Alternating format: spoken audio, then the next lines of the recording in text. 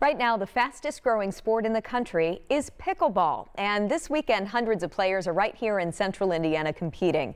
Grand Park in Westfield is hosting the U.S. Collegiate Championships and Midwest Open. This marks the start of the Association of Pickleball Players 2024 season. And it's not just a college competition. Players of all ages and skill levels are welcome. In fact, the tournament's director says in the last few years, he's seeing a big shift in demographics for this sport. But what's so amazing is that the average age is no longer your great-grandfather's sport. You got colleges, we've got, a lot of youthfulness coming into the sport now. So that's exciting. Utah Tech won the college championship finals yesterday. The tournament continues tomorrow with the final round for the amateurs.